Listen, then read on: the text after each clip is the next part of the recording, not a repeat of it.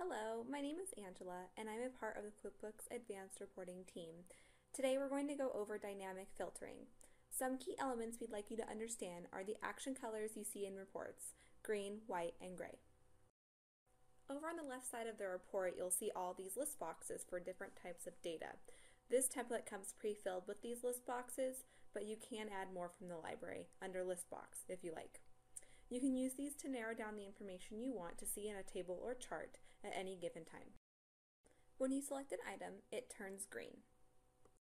If something is associated with that item, such as the years 2016 and 2018, it changes to white. If it doesn't have anything to do with that item, it turns gray. You can choose more than one item by simply holding Control and clicking the items you want. If you have a lot of information to sift through, like in this case a ton of customers, use the magnifying glass. Just type in the first letters to search for a certain item in that list. To go back to normal and see all of your options, just click the X. So you'll see all of your selections appear up in the current selections box, which you can add from the library. If you want to clear the individual selections, just click on that eraser.